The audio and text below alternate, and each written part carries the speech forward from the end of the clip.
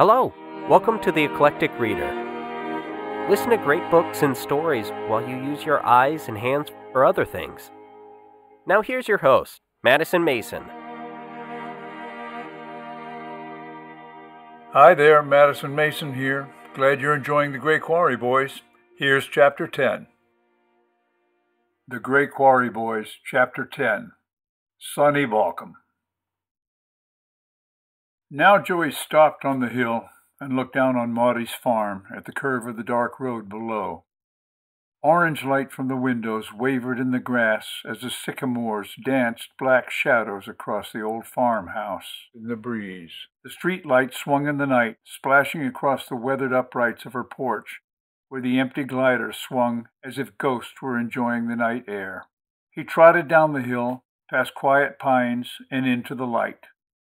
He climbed the stairs to a Victorian door and peered in the glass oval at the center. Joey knocked softly. When no one answered, he spun the bell, savoring the rich ring that echoed on the other side. After a moment, Sonny's solid form emerged from the back of the house, his jet hair flashing blue as he passed under the hall lights. His quiet face peered through the lace before opening the door. "Hey." Country folk never said hi, always hey. Hey, Sonny, I'm ready to go. You ready?" "Almost. Wait for me around back." "'Kay." Sonny was a man of few words. A hard adjustment for Joey, who ran off at the mouth until he ran out of breath. Years with his mother gave Joey some bad habits. Sonny taught by example. If you didn't have anything to say, don't say it. He turned to step off the porch and heard Maudie's raucous voice.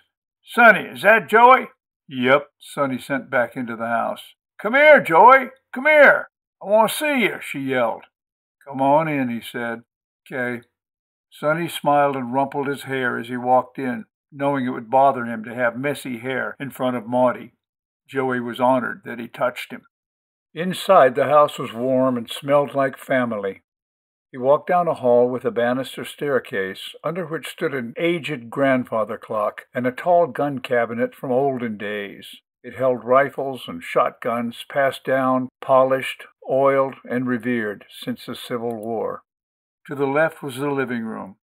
Maudie sprawled in a big red recliner before the black and white TV. The light bounced off the sparkling linoleum floor in long, flickering streaks as she stuck her head around the edge of the chair and grinned from under her pink hairnet. "Come on in, honey. You want some Diller wafers?" "Yes, ma'am," he said, staring at the roller derby on the tiny screen. Joey's house didn't have a TV. "Sonny, Joey needs milk." He sat down on a vinyl ottoman near her chair as she grinned her stained smile and offered him the Nabisco box.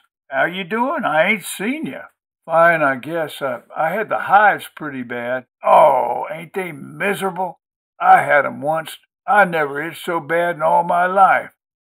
"I swole all up," he said, to sound country as he could. "I look like some kind of Ubangi or something. Maybe you got spider bit." "My mom says it was seafood."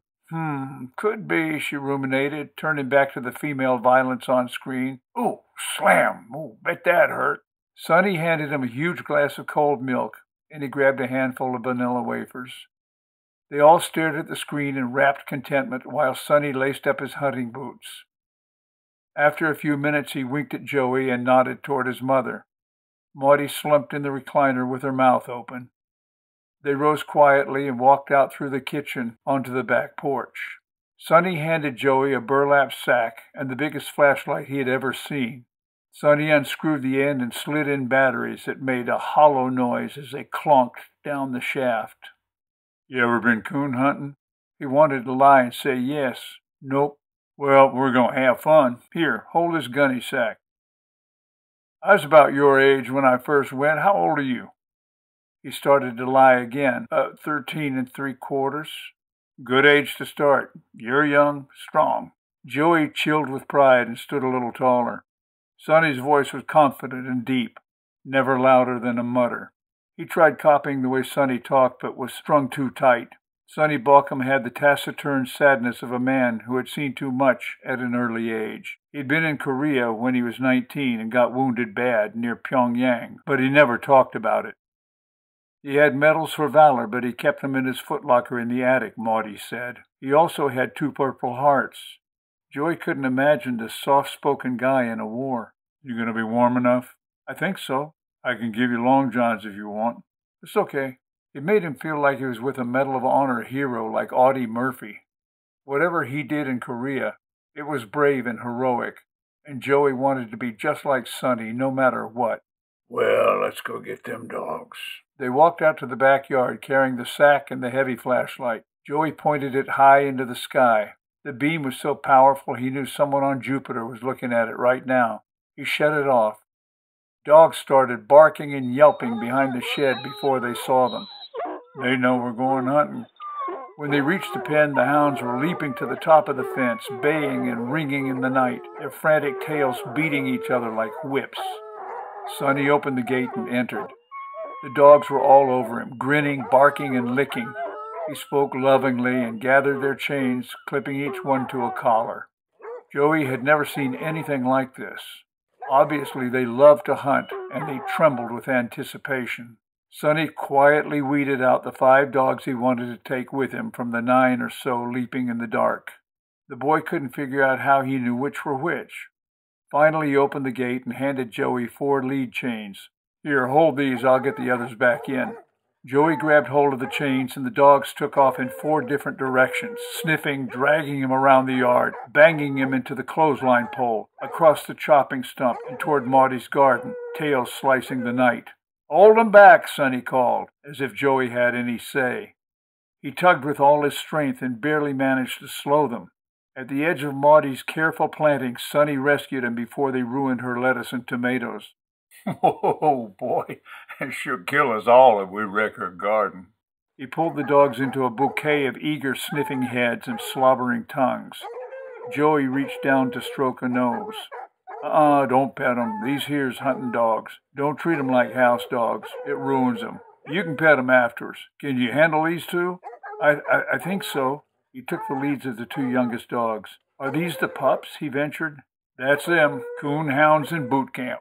Sonny took the leaders and headed through the field toward the woods. Joey trotted alongside. Don't we need guns? He asked, breathless already as he stumbled across the plowed furrows. Nope, don't take no guns coon hunting. How do we kill him then? He hoped he'd be shooting. We don't kill him.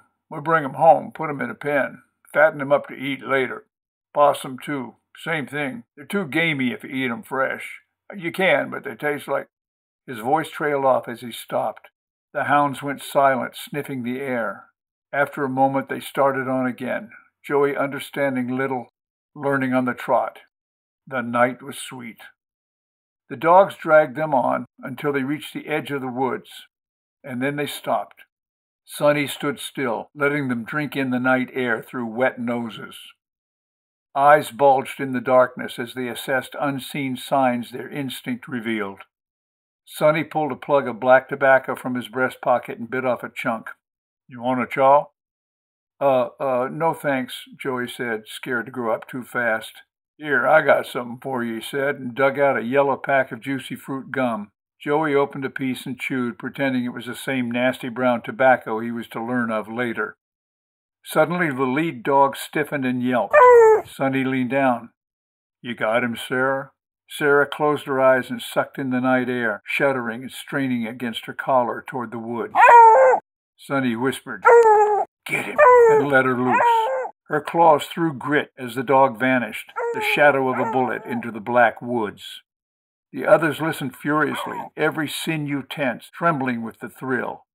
The pups all whined and strained against their chains as they waited. It seemed like a lifetime. Then they heard Sarah deep in the woods. Her baying voice rang through the forest like a low bell, and the pack went wild. We hope you have enjoyed this episode of The Eclectic Reader. Please go on to the next numbered episode to continue. Also, check us out on YouTube, Facebook, and Twitter. If you'd like to help support the project, you can donate under Madison Mason at Patreon. And please check out our website, kltkrdr.com, for more information. Hi, this is Madison Mason. I want to personally thank you for listening to The Eclectic Reader and invite you to share your experience, your thoughts, and your suggestions. We have many great books lined up for the future, but if you have requests for anything that is in the public domain, please email us at kltkrdr@gmail.com. kltkrdr@gmail.com